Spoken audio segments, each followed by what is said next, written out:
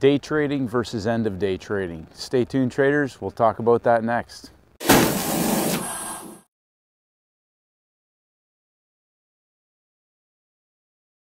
G'day traders, I'm Stacey Burke from Stacey Burke Trading, just down at the park. It's Friday evening and dogs have had their second workout of the day. We're at the beach this morning, of course. But today talking about day trading versus end of day trading.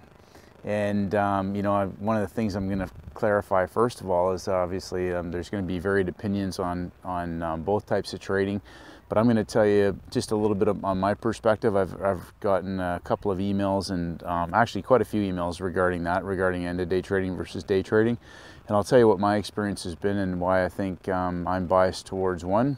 But you know, it's like anything. If you're making money, if you're doing things that are working for you, by all means, keep doing what you're doing. You know, the purpose of my blog is to add value to people, to help them stay on track, to help them stay focused, to help them improve, to help them stay focused on constant progress, but also to be focused on trading and the activities around successful trading that are going to be sustainable long term.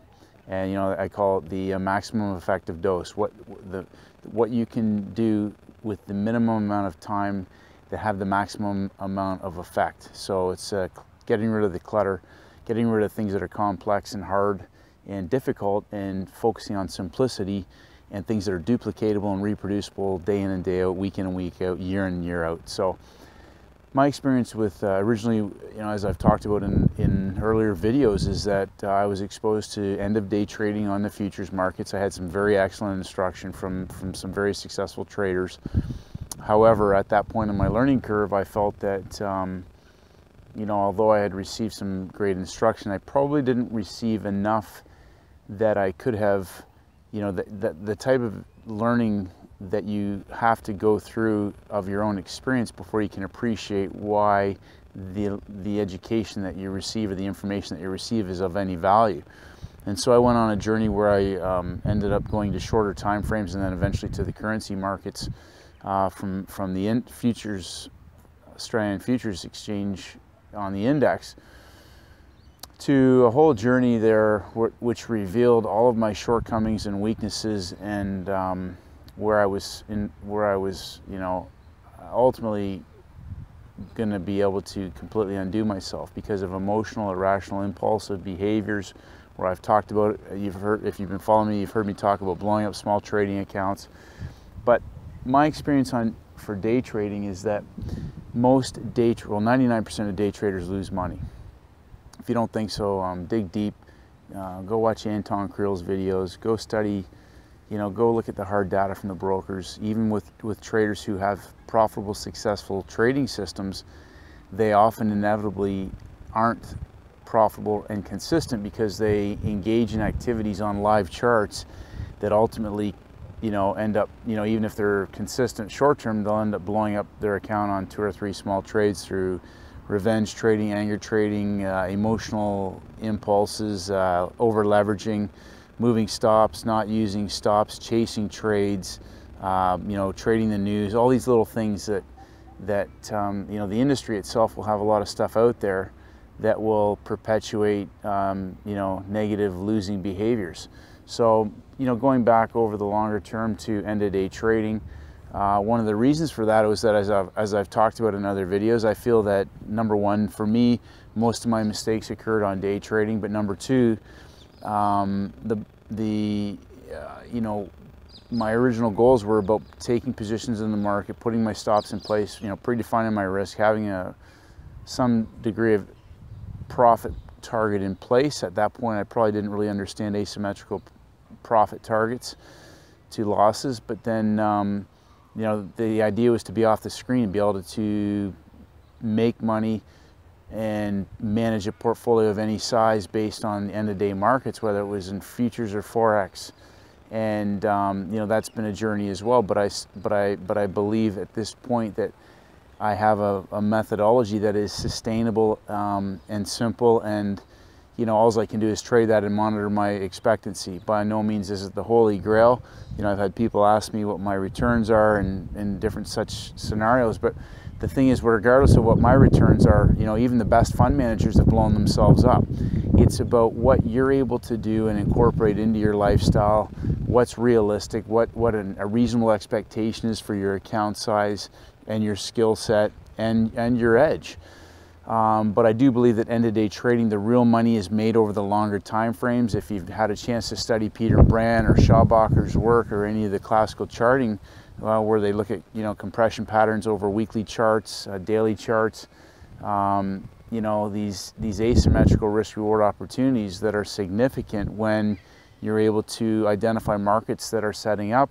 And again, the market charts only allow you a method of tracking things. They're by no means infallible, but your risk management is really where, regardless of what time frame you're trading, it's your risk management, your ability to manage risk, that's going to determine whether or not you're going to be able to stay in the game. You know, one of the things I talked about with a friend of mine just yesterday was that some of the hesitations I have with shorter time frames in day trading is that whether or not, you know, even if your data is reliable, even a 5-second delay from actual live trading times, if you're day trading, could possibly be a 1 or 2 pip difference, which may not seem like much, but it may be the difference in your fill and your spread and getting stopped out. So, you know, I have a lot of questions regarding the day trading and how reliable the brokers are, whether they're ECNs or, you know, just normal retail brokers. But for the retail traders, the odds are stacked against us, and I seriously think that you can position yourself with the smart money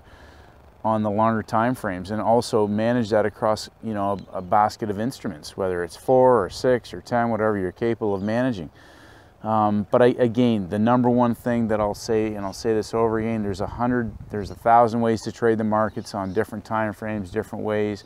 But, you know, the reality of it is most retail traders have full-time employment, and they're looking at, you know, the markets as a ways to replace their income, maybe to improve their lifestyle, maybe to travel, maybe just to you know, just change their whole life. But it's difficult you're up against the best people in the world, the best systems, the best, you know, the best educated.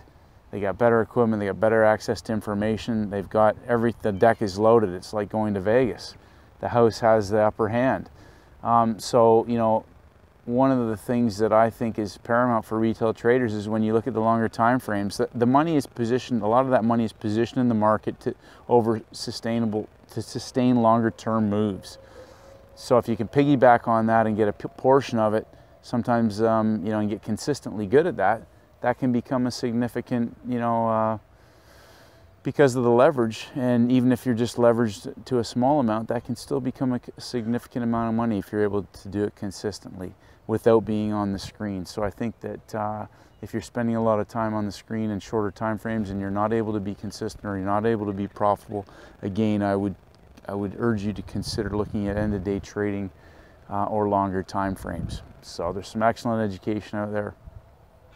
And, you know, even just like we talk about in my 7-step daily routine for high performance traders. If you haven't done so, go to my blog, download it, it's an audio file.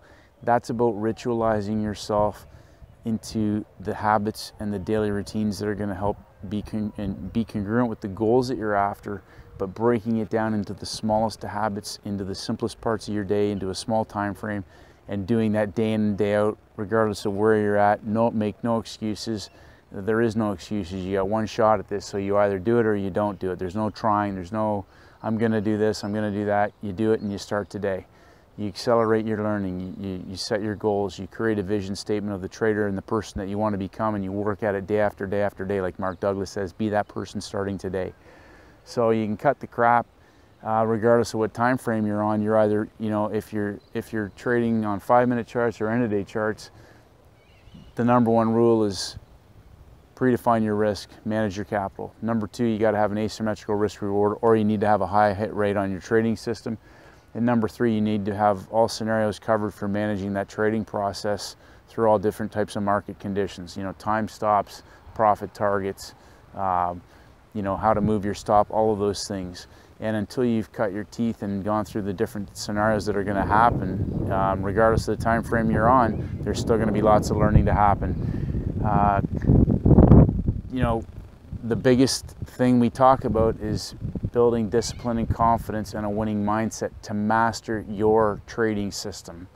Trading mastery is a lifelong journey, traders. It will require you to work at it day in and day out, and that's the purpose of Daily Pip Talk, every single day making progress. So hopefully you got some value from today's video, regardless of the time frame you're on. For me, end-of-day trading is definitely the way forward, and there's no turning back. So have a great trading week. Stay disciplined, stay focused, keep getting better. How good can we get, traders? The sky's the limit, and may the markets go with you. Hi traders, it's Stacey Burke from Stacey Burke Trading. If you haven't done so, please head over to my website at staceyburketrading.com. I create updates on almost a daily basis, and I would love for you to receive them. Just click on the blog. If you want to enter your name and your email address, I'll send you my free audio program, the 7-Step Daily Routine for High Performance Traders.